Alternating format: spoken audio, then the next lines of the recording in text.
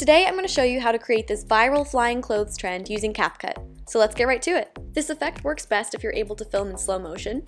I found using a frame rate of 120 works best to capture slow motion without losing any quality. You're going to film yourself jumping in the same spot multiple times, starting in your default outfit. I put some clear tape on the ground to make sure that I was in the same spot every time. After you've jumped, grab the first piece of clothing that you want to fly in. Hold it up to the camera before putting it on so that you can take a screenshot of the item. I held the clothes a little too far away from the camera, so I just cropped the screenshots afterward to make them bigger.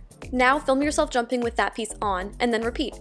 After my dress, I added tights, then sunglasses, then shoes, and finally my purse. I like to then separate the long video into smaller clips of each jump to make it easier. So now we have all our jumping clips and a screenshot of each item. I didn't think the way that I held the shoes up would line up with my feet very well, so instead I just used a screenshot of me actually jumping with the shoes on. Alright, let's start editing. Open up Capcut and select New Project. Then we're going to select all our video clips of the jumps. Or if you kept it as one long video, then just import that. Now find the spot in your first clip where you're mid-jump. You want to cut the clip there, either by splitting it and deleting the unnecessary part, or if you press and hold the end of the clip, then you can crop it that way. You're going to crop every jumping clip like this, so that each one is about 0.2 seconds of only the part where you're in the air. The length doesn't have to be exact. You can play around with it a bit to see what you like, but 0.2 is a good starting point. When you're done, you should have something like this.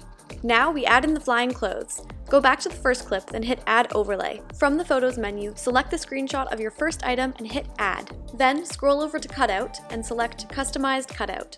Use the brush tool to color in the entire item. If you go outside of it or mess up, you can use the wipe tool as an eraser to clean up the edges. Once you're done, hit the check mark in the lower right. Now we have the cutout of the clothing item. All that's left to do is to make it fly in. Use your fingers to change the size of the item and line it up with where it should end on your body. Then, line up the end of the item clip with the beginning of the video clip of you wearing that item. So I want the dress to disappear right as the video of me in the dress begins. Click this button to set a keyframe.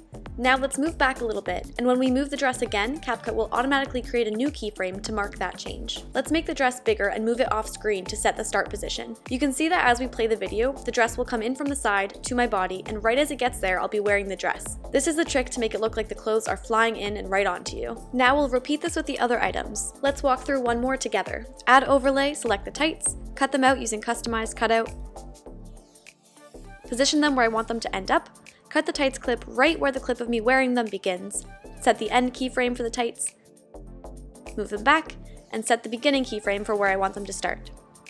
Now repeat this process with the rest of your items. For me, it's the sunglasses, shoes, and the purse.